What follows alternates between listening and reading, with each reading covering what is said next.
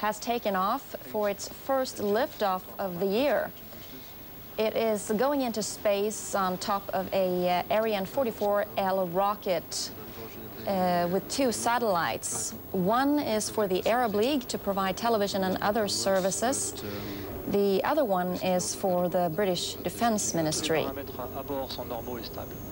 We start to get this string of information from the DDO. We'll explain how he gets the information on which he bases his announcements a little later on. And straight away we have the trajectory plot board. I think we can go straight into an explanation of this. Yes, we'll stay with us right through to separation. We're almost 1.5 minutes into the flight now. You will see the circle tracking the line. The circle just cutting in a second, board. At this moment, we can hear the rumble of Ariane just about over our head, and on some sites you can also hear this. So the circle tracking the trajectory line on the screen represents where the launcher should be at any given moment, and there's a little cross inside the circle, which is the position of the launcher as measured by the tracking system.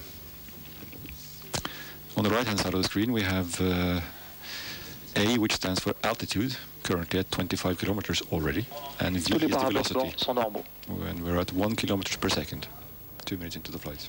Ariane Space Flight 116 taking off there, and we return now to our regular scheduled program, which is World Sport.